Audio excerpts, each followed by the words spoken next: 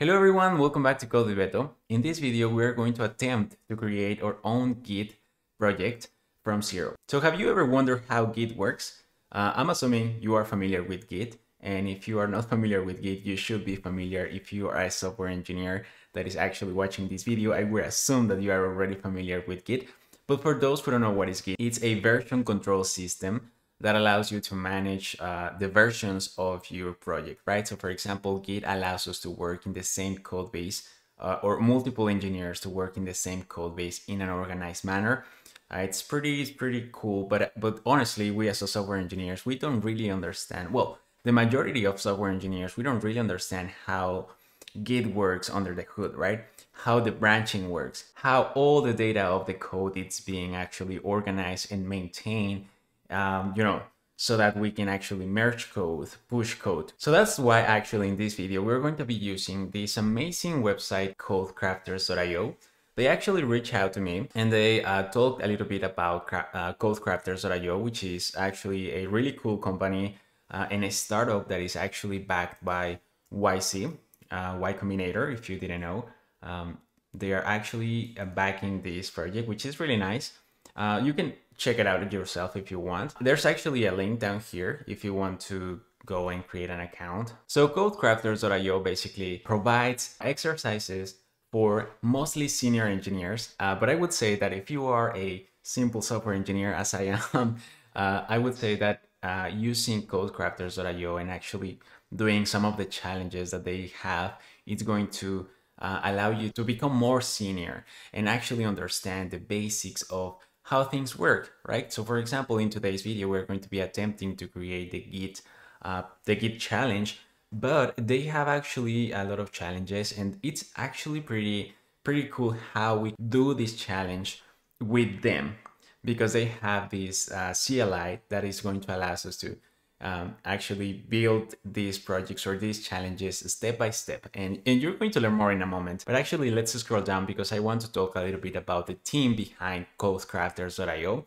and the people that is actually teaching us or is actually creating these challenges, which are people from Next.js, Docker, Mighty, and Shopify. And there's actually more engineers behind this.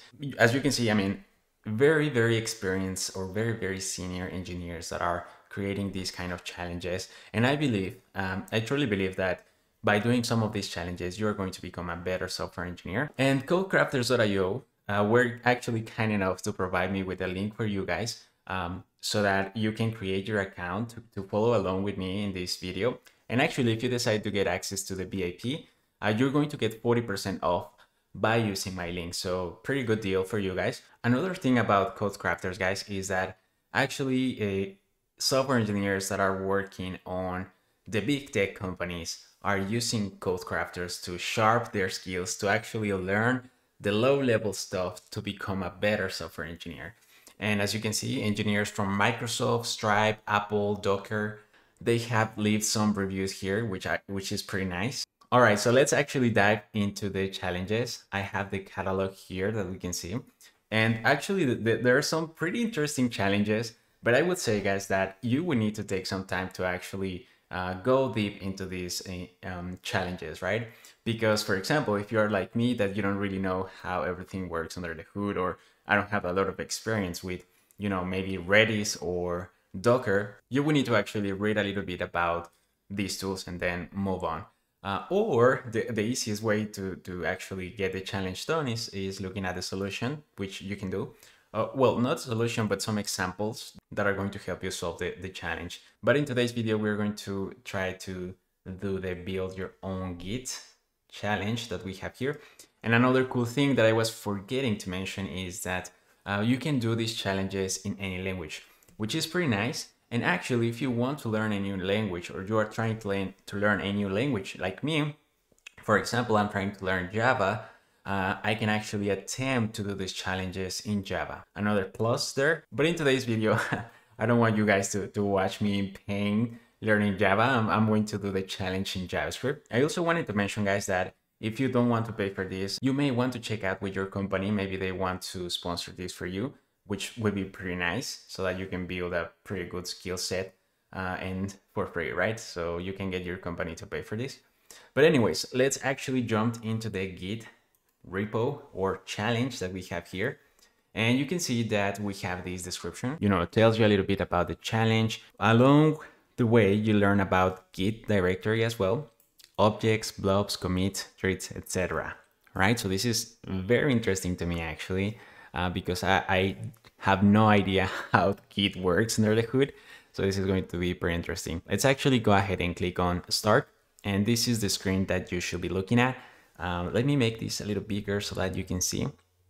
Now, this is going to be pretty fun, guys, because they have a CLI tool that we can actually utilize to get started, right? So, and then another thing that I want to mention is that I probably won't be able to finish all this because, it's a lot of stuff that we actually need to learn if we really want to master Git and learn about the functionality of Git. All right, so let's get started. Welcome to building your own Git challenge, right? In this challenge, you will build a Git implementation that can initialize a repository, create commits, and clone a public repo. All right, so let's select the language that we want to use. In this case, like I mentioned before, I want to use JavaScript because it's the language that I'm more familiar with. And they actually are going to ask you if you are a beginner on this language. So I feel like I'm an advanced. Now, actually, this is pretty nice because based on your knowledge of this language, they are actually going to provide more help, I would say, right? So let's go ahead and click next question. I'm going to select once a week just for now. Accountability, yes, please. No, I'll pass for now. You can select yes, right? Now here, guys, the first step, as you can see, now we are in the second step here. The first thing that we need to do is actually clone this repo. So I'm going to copy here and I'm going to move this to the left. Alrighty, guys, so I have my terminal here. So I'm going to clone this repo just by pasting this command. All right, and now I'm inside this folder. Now they are asking me to push an empty commit to create a connection, right? So let's go ahead and copy that and hit enter. All right, and as you can see, we are connected to the Codecrafters CLI, and they are actually listening for changes that we create to this repo. So this is pretty cool, right? Now let's actually go ahead and open this on VS Code. So I'm going to say code dot and hit continue. All right. Now, if you pay attention, we are in the third step here, initialize the Git directory. And here's where the challenge starts to become more complicated. So let's go ahead and make this bigger. All right, so here we have the repo that we cloned. And as you can see, this is the starter project. And because we choose JavaScript, we have this main.js, which actually comes with some code already to get started, right? We have some stuff here, YAML file, README, and this script, your Git, right? So pretty basic at the moment. Let's go ahead and actually check what we have here. I'm going to move this to the left. All right, then this is how it looks. Now, we are using Node for this project, right? So we're going to be using the file system, as you can see here, and as well path. Now, this is a pretty good point to actually stop if you are not familiar with this FS or file system features that we actually have access with Node in JavaScript. And yeah, so here we have, some logs that we can actually see in the terminal when we make some changes. Now, if you pay attention, when we run, if you go back to the terminal, we actually have some test fail here. And this is expected. As you can see here, your first push is going to have, should stream back a test fail error. The reason for that is because once you implement this stage, you'll pass the test. All right, so check the how to pass this test section if you want to, below our instructions of how to pass this stage. So this is the fun part. Let's actually make this a little bigger. In this stage, you'll implement the git init command, right? We all have used this git init, right? When we start a new repo. And this command initializes a repository by creating a .git directory and some files inside it. All right, you can read more about what's inside the Git directory here. So let's actually click this link And this is a pretty cool thing that I really like about code crafters, is that they give you the resources that actually you need to learn or read to actually learn what's going on, right? And even if you have the time, if you want to really put the time, I would encourage you to read this section. It's pretty interesting. Basically tells you how Git works, right? When we create a new, repo, we have this Git directory. And have you ever checked what's inside this Git directory? Well, it's pretty interesting. We have a lot of stuff going on here. We have some hooks, description, branches, the head, fetch head, and inside hooks we have more stuff, index, logs. And if you want to learn more what's every single thing, let's start with commit edit message, which basically is the last commit message. It's not actually used by Git at all, but it's there mostly for your reference after you made a commit, right? Pretty interesting, right? Then we also have config, contains settings for this repository.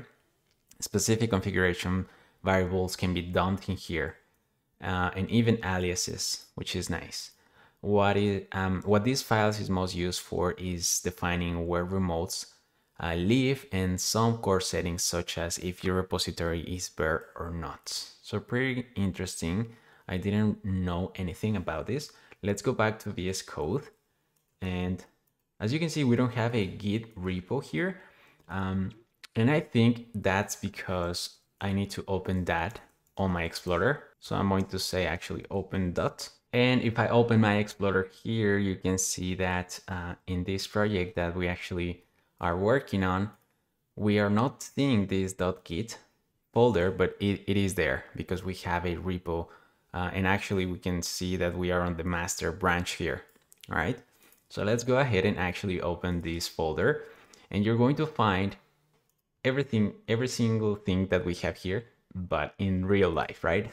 So if we put this like in a list, we can see actually better the commit edit messages, the config, description, and you can actually open this on VS Code if you really want to check it out. Let's go ahead and drag and drop description.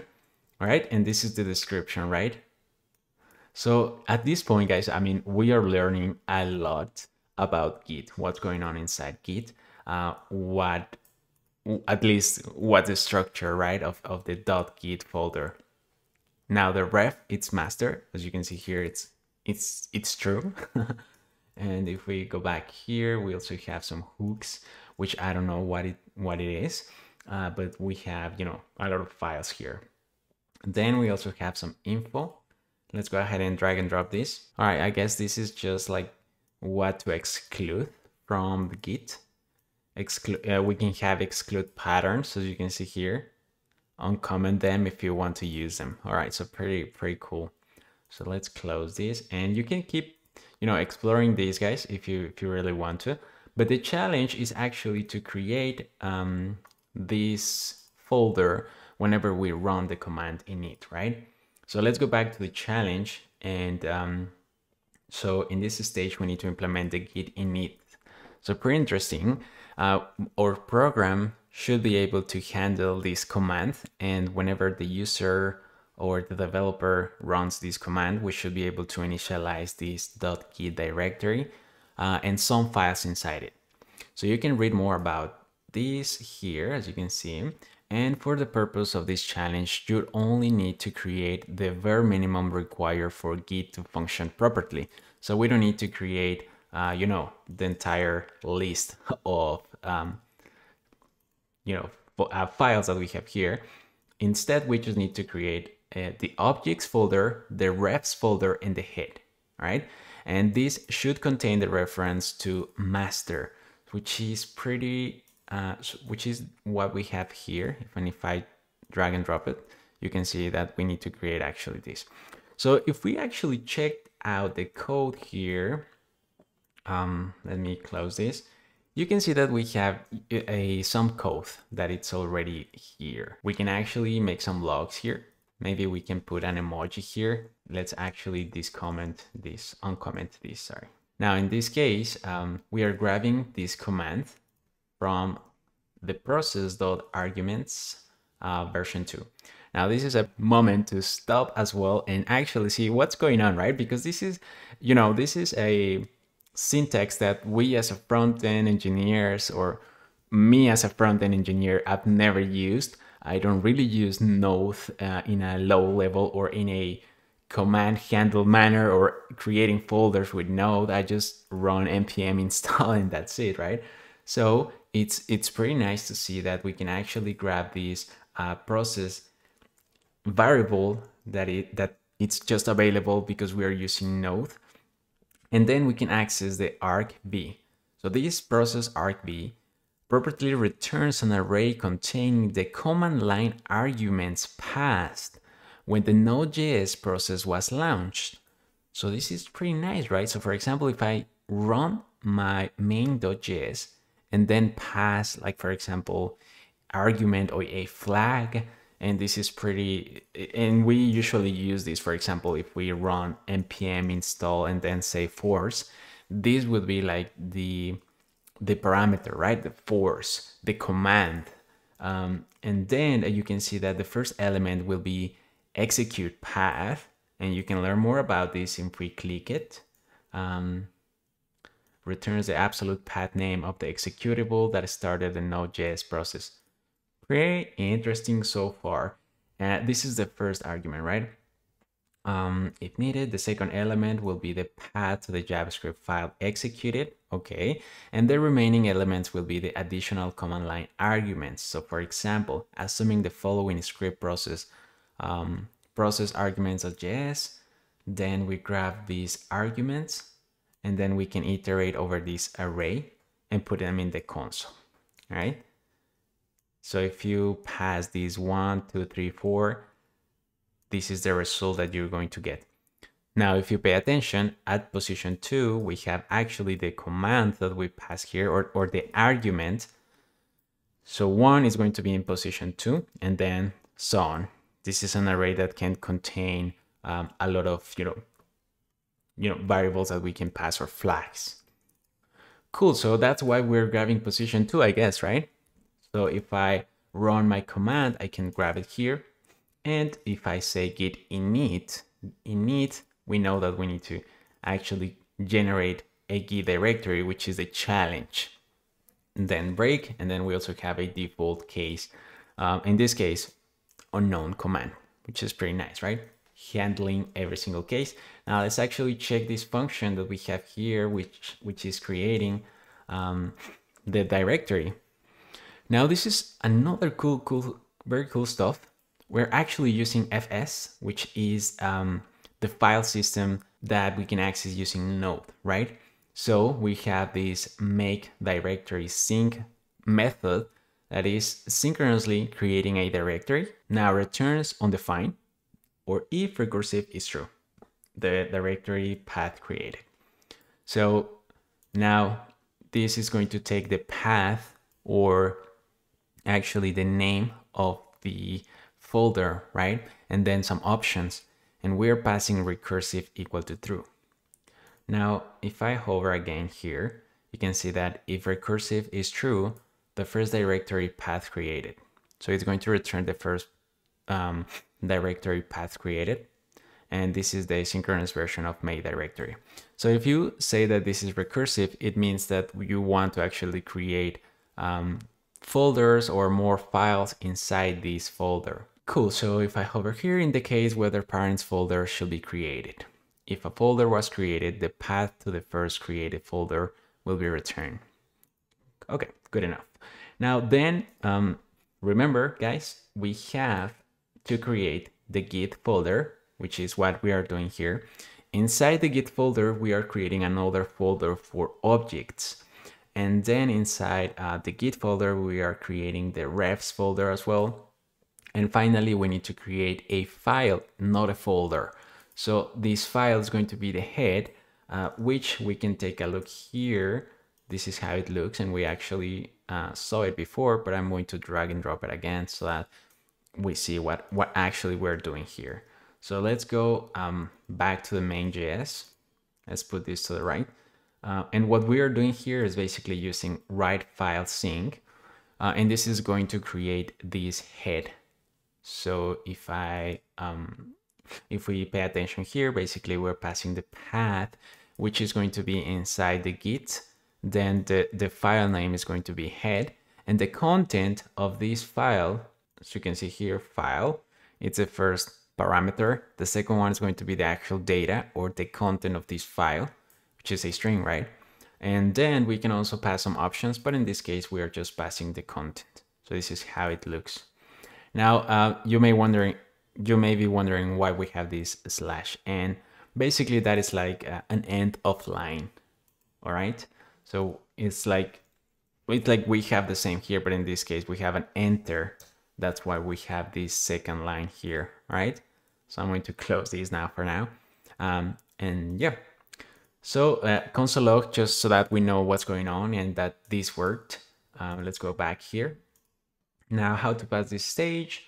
Since this is your first stage, we have included commented code, which is pretty nice. I like to have the code. I think I can learn more about this just by looking at the code and checking the documentation. And then we need to uncomment, which is what we did. Finally, we need to add and push. All right, so let's go ahead and copy this and let's open the terminal and paste this, hit enter. All right, we have the code crafter's title here. Then we have the test passed, which is the stage 1. So this is pretty cool, being able to check out if my code is actually working based on the requirements that they gave us. It's pretty cool because we can do that in real time. Now, if you pay attention, these are my logs. So I added this emoji up here, as you can see. So this is working just fine. Initialize Git directory. And I think we can do more complicated things like, not more complicated things, but for example, put in the console more information, more interesting. Like for example, we can say console log command received equal to comment, right? And we can push this again, I guess. And we should be able to see that this break, all right? Because at this point we are in stage 2, but we can see the logs from the previous command, which is command received init. All right, pretty nice. We are actually seeing what's going on. So they run our program with the init parameter. All right, so let's go back here. We pass this, as you can see here, and now we can move on to the next one. So I'm going to hit read a blob object. So this is getting pretty interesting at this point. So let's read this together. In this challenge, we'll deal with 3 Git objects: blobs, threads, and commits. All right, so this is getting interesting. Now this is medium. Let's click on Git objects. Cool, so I can come here and actually learn what is a Git object, right? So Git internals. So Git object is going to be a content addressable file system. Great. What does that mean? It means that at the core of Git is a simple key value data store. Interesting. So what this means is that you can insert any kind of content into a Git repo. All right, so we can insert images, I guess. We can insert PDFs. We can insert any file. So for which Git will hand you back a unique key you can use later to retrieve that content. Oh, wow, this is very, very interesting. As a demonstration, let's look at the plumbing command, git hash object, which takes some data, stores in your .git objects. All right, so inside the objects, we're going to have the data, right? Cool. Now, and gives you back the unique key so that we can use that key to access that data later on. First, you initialize your Git repository by verifying that there is predictably nothing in the objects directory. All right, so they are just initializing a new Git repo and then checking what we have inside the objects. All right, so we have an objects directory. Interesting. No regular files, so let's use git hash object to create new data object and manually store it in your new Git database. Oh wow, so this is a pretty good way to think about the object folder, right? It's like a database key value key value data structure. Cool. So in this sample, we are using git hash object, would take the content you handed to it and memorably return the unique key that will be used to store int in your Git database. All right, let's keep scrolling down. So if we find inside objects, you can see that now we would have this ID, right? So if you again examine the objects directory, you can see that it now contains a file that new content for that new content. This is how Git stores the content initially as a single file per piece of content named with a SHA or SHA1 checksum of the content and its header. Interesting. The subdirectory is named with the first two characters of the SHA, which is, I guess, these two, right? All right, and the file name is the remaining 38 characters, which is these 38 characters. Once you have content in your object database, you can examine that content with the git cat file command. So this command is sort of a Swiss Army knife for inspecting Git objects. Passing p to cat file instructs the command to first configure out the type of content, then display it appropriately. Okay, so that's interesting. So if you pass the flag p, I guess we are basically telling figure out what is the type of content and then display it appropriately. So this is cool. So let's try to do this on the project that we have here. I'm going to clear the terminal and let's run this. All right, and we have a lot of objects for this actually real project. So let's go ahead and copy this one. Now we don't need the ID, so I can copy this one, the first one that we have here, and paste it here. All right, let's go back. What did I do wrong? D6. All right, so yeah, I needed these two. All right, so if I add the 6 here, all right, so look at these guys. We have the information. Okay, so this is, I guess, what we have, right? So this is pretty cool, pretty interesting. Let's try to do the same with other ID, like for example, the last one. Let's copy, I guess we can copy all these and then come back and delete the slash, this one. Hit enter. All right, so we have the same thing. Honestly, I don't know what's going on here, but this is pretty cool. So let's go back to the documentation. Now, as you can see, guys, you can add, more content by running these commands. You can write a test.txt, right? Or text. So yeah, I don't want to read the entire documentation right now with you guys here watching me. But so far I just want to say that this is very interesting and I'm learning a lot. And this is just one challenge that Codecrafters offers. And I think that you are going to learn a lot by trying to solve these challenges. So this is why I really bring this to the channel, guys. I really think that Codecrafters is going to help you. And of course, we have this pretty cool promotion that if you use my link, you're gonna get a pretty nice discount. And also remember that you may want to try to get your company to pay for it so that you don't have to pay for it. Okay, nice. So let's keep moving on here. We already saw a little bit about blobs, traits, commits. And actually we can come back here and you can see that we have the trees. Yeah, so you can go on back here and read about trees. But yeah, I don't want to, like I mentioned before, I don't want to, waste your time, guys. I want you to actually go at your own pace and enjoy reading as I did. Okay, cool. So now let's start with blobs, which represents files, binary data, or Blobs actually means large binary objects, to be precise. In this stage, you'll read a blob from your Git repo by fetching its contents from Git objects directory. All right, so we have a pretty good idea of what we need to do. Just read whatever we have inside this folder. You'll do this using the first multiple plumbing commands. All right, so if you come back here, you can actually learn about the plumbing and the porcelain commands. Okay, so let's go back here. Well, we encounter in this challenge, okay, git cat file. All right, so if we go back here and actually scroll up, this is the command that we were using back here, right? To actually read that data or get that data.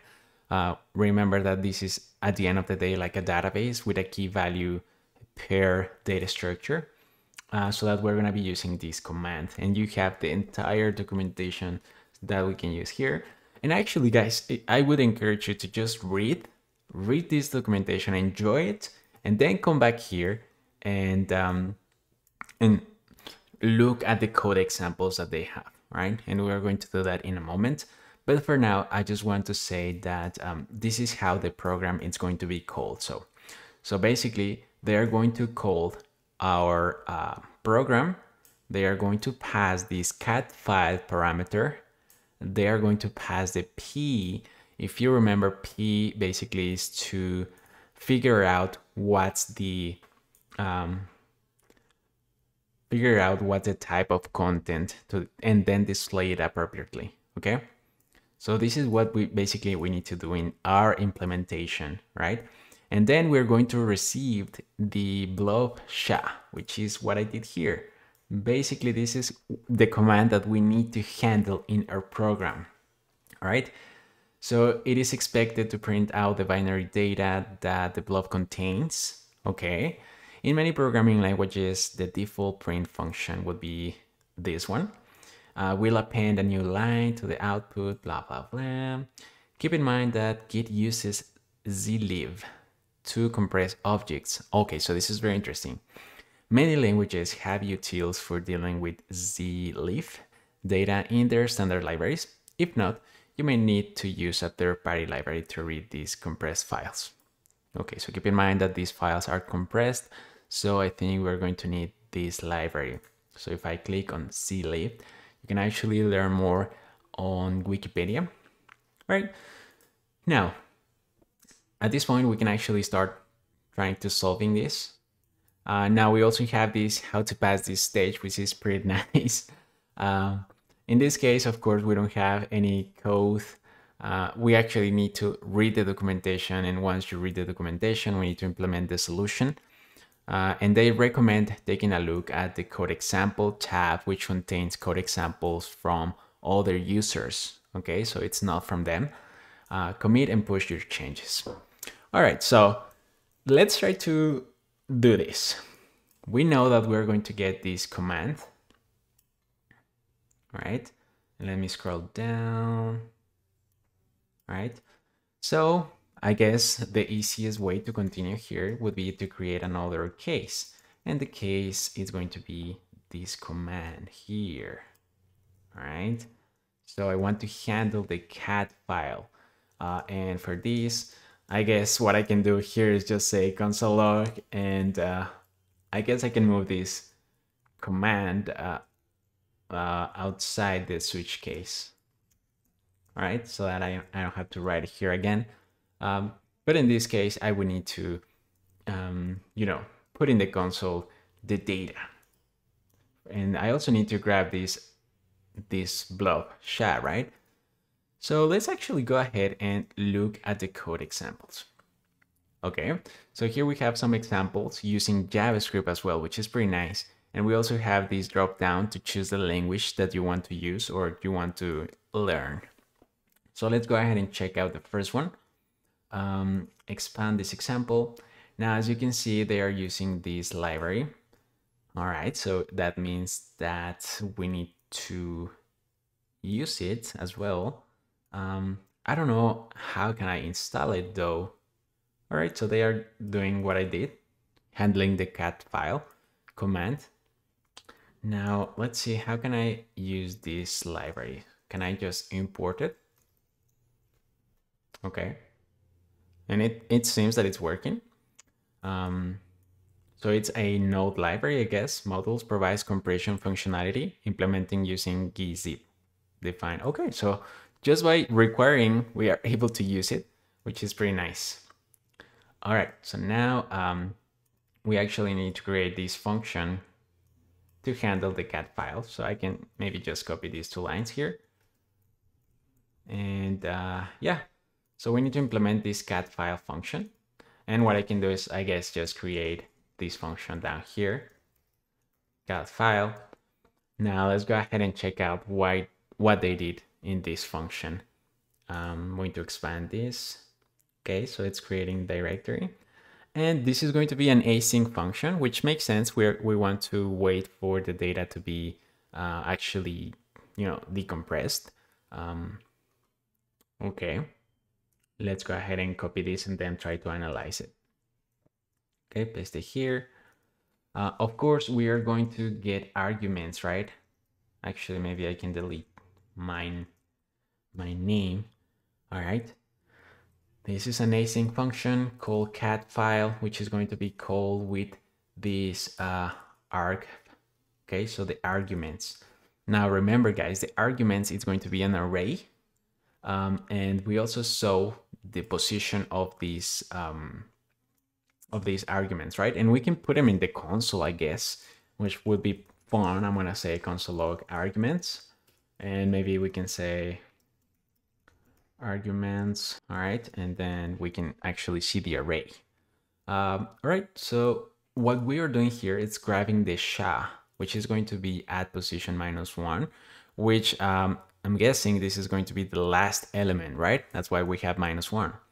Then object folder, it's going to be at position 0 and then position 1. So we are concatenating, I guess we are concatenating the entire, I guess we are concatenating like the folder. Object file is going to be equal to object sha.slice. So we are grabbing from position 2 in advance, right? So from position 2 and all the way till the end. Then we're grabbing the compressed file content. So we are using the read file function from the file system. And this is going to return the contents of the path. All right, then we need to pass the path, which is going to be inside directories, inside objects, passing the object folder, and then passing the object file, which is the SHA. All right, cool. So then we need to uncompress using the C library and then inflate sync. So decompress a chunk of data with inflate. And then we pass the data, of course, as parameter. Header end is going to be uncompressed file content toString index of. So I'm not sure what actually this is doing. So this is decoding the buffer to string accordingly to the specified character encoding. All right. Not sure if I understand. Why do I have a 1 here? I'm going to delete this. It's safe, okay.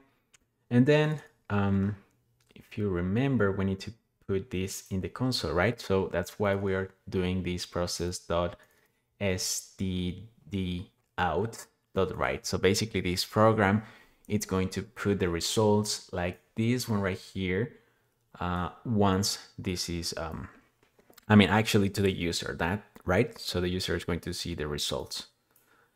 So that's what we're using the process stdout. Nice. And then we are actually passing what we want to put here to string, passing the encoding, which is UTF-8, slicing header end +1. Not sure why, but let's go ahead and try to send this. Let's go back to the instructions. Now this is a pretty good step, guys, to actually stop and try to learn why we're using these commands, right? So let's go ahead and clear the terminal again and send this. Okay. Alrighty, guys. Now this is failing. Expected Jaix, vanilla, don't be had as stdout, got logs from your program will appear here. All right, received cat arguments. So we basically are not outputting the result of this program, right? And if you pay attention, we actually have the result here, but we are returning, you know, the entire string here. So something is wrong, I guess. And then cool thing to notice here is that we actually have the arguments that we are getting. So this is basically the array that we are handling up here. This one right here. So object SHA would be at position -1. And if we open this, this is going to be the SHA, right? Then object SHA plus object SHA1, which is this directory. Basically, we're concatenating these two strings for the object folder. And then object file is going to be position 2, from position 2 and all the way till the end, right? Because we are slicing. All right, so let's go back here and actually check maybe another example. Let's see this one. So this guy is actually approaching this in a different manner and checking if the argument is different than p, throw an error. So it's good to have this validation, I guess. And then it's passing the arguments at position 4. Interesting. And then here he's using this directory to slice, get the first 2 characters, which is pretty nice. He actually has these comments. Cool. So actually let's try to use this one. And this is not an async function, which is interesting. I'm going to delete this, and then we are passing the hash at this point as parameter. All right, and then we are validating here. So let's go ahead and try to do that as well. Let's paste this here. All right, it's saved. All right, so this looks good. Let's try to push this again. All right, and it's not working. Alrighty, guys, so something funny is happening here because we are actually outputting the right answer, which is the expected here. But somehow it's testing with this answer, which is logs from your program. So I guess here I can delete this. Then appear here, command received. All right. All right, so I guess that's the error. Let's try and run this again. Okay, my bad. So the error was that I was printing something else, and that was being the output, and they were checking that, right? Cool, very interesting. So we passed these 2 tests, as you can see here. Pretty cool. Now let's actually try to really understand the answer, which, well, we are just validating that if we are not passing the flag P, we're just going to throw an error, which is pretty nice. Actually, in real life, if you are getting this kind of feedback when you're using the CLI, it's pretty nice, right? So let's go down here. Then we are grabbing the hash, slicing it. First 2 characters are the directory. Okay. Then we grab the file. The rest is the file name. So that's why we're doing this slice. Then we join them to grab the path and pass it to the read file. Once we have the data, we need to decode it with zlib, right? Z library, passing the data, and that's the response. So the response is being converted to a string accordingly to, decoding it with to string and then splitting it and grabbing the position 1. So this is going to return an array, I guess. Already. Cool, pretty nice. So let's go back here. Let's actually go to the instructions, and this is complete, as you can see here. Cool, very nice. We were able to complete it. And then we can move on. We can actually provide some feedback. All right, so I guess this is a pretty good point to stop this video, guys. As you can see, we learned a lot just by copy pasting some code and reading the documentation that they gave us. I would highly encourage you guys to actually go through these challenges yourself. Take your time, enjoy reading the documentation, and actually try to come up with a solution. I think you're going to get to the next level. Don't forget to use my link down here to get a 40% off if you decide to become a VIP, but also you can try it for free using my link as well. So I hope you liked this video, guys. I hope you learned something new, and I'll see you in the next one. Thanks for watching. Bye.